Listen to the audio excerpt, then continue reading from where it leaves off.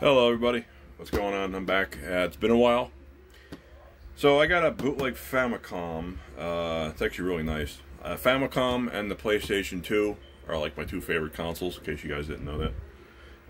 I know I'm supposed to be Mr. PlayStation, but you know, the Famicom is just a really beautiful looking machine. You know, just in general, I like it. I even have a Famicom backpack somewhere. I can't find a PlayStation 2 backpack. I really want one of those. But this is a real one, a legit Famicom. I have it wrapped up and keep the dust and bugs out. And this is one I got from Temu. You'll see these all over Temu. It's a Famicom Compact. It says right here, FC Compact, built-in games, and this is no Famicom game, or the Famicom game, or the FC game. So it's Japanese. Famicom game, family game entertainment. I'm using a tripod, so this is really weird for me. Dual joysticks, AV output, supports cartridge and built-in games. Again, classic vintage game. It says game in Japanese. I don't know why they just put half-ass Japanese and half-ass English. But yeah, as you can see, it's got turbo buttons. This one did not come with the yellow cartridge. I didn't get that, and I already have it hooked up. So the AV cables are hooked to my TV. I tested it, and it does work. So, it's the same thing all around. It's just the same packaging. I'm actually going to keep the box because I really like this. Some other, I think it's, some other YouTuber did a video, I forgot his name. And, see, this is how they get you with the packaging. Watch this. All the wires and shit are on the bottom, so you got to be very careful pulling this out.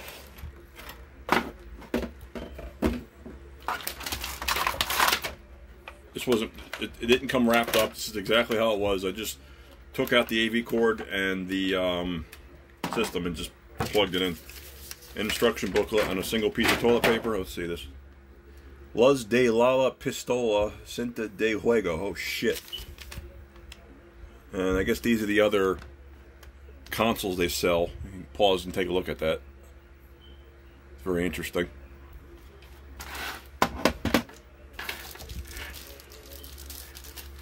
I'm actually going to keep all the packaging because I like to keep everything in the box. That's how I am.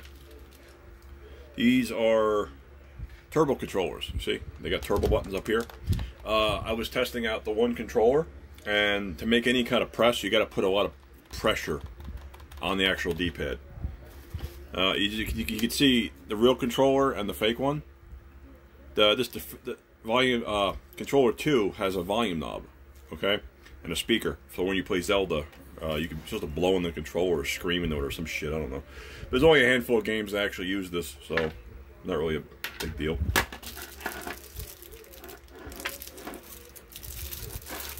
Oh, you little cunt! You don't come at me. Yeah.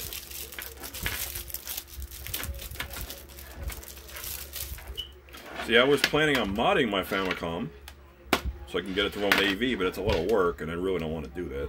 So I was like, you know, eventually I'll find something that could play Famicom games, because I see all these Famicom like machines, these FC machines they sell at my local game store. They have a whole shit ton of them, but they don't actually play Famicom cartridges like this. I keep them in bags. They don't play the cartridges. So I'm like, what the fuck? Why would you sell them? You might hear my roommates making weird noises. They're probably having hillbilly sex. But, so here you go. This is a little shorter in terms of the controllers, like right here. Yeah, if you could see that, right there. The back of it, it has a barrel plug and AV. That's it. No switches, no HDMI. I seen these with HDMI in the back.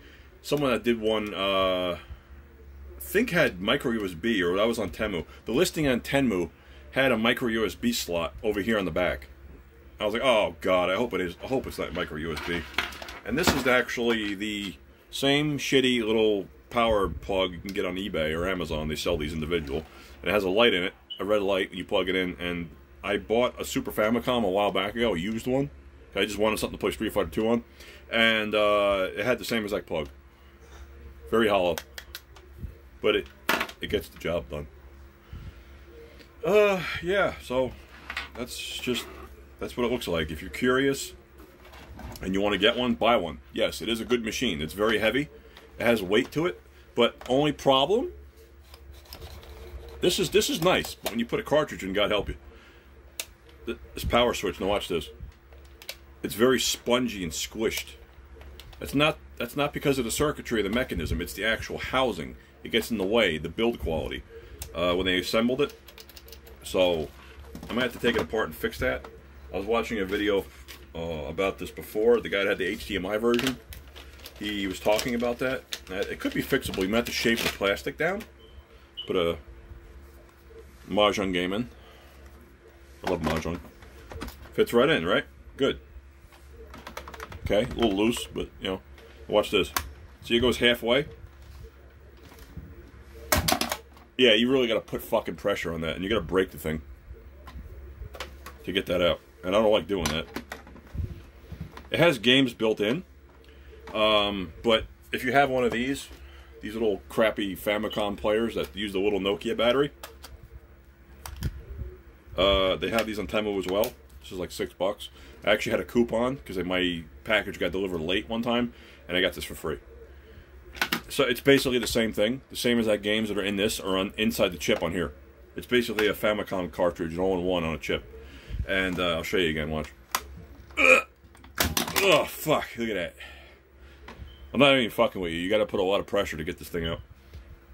But, yeah, that's the infamous Temu Famicom. If you want to get one, go for it. This was $35, I believe. Yeah, it was $35. It was worth every penny. I like it for what it is. Very good quality plastic, very, very nicely built. You probably could use this for parts for a real one, I suppose. But yeah, that's it. Like, favorite, comment, subscribe, and I'll see you in my next Temu knockoff game video. They're still having hillbilly sex. Listen. Yeah, whatever. Okay, bye.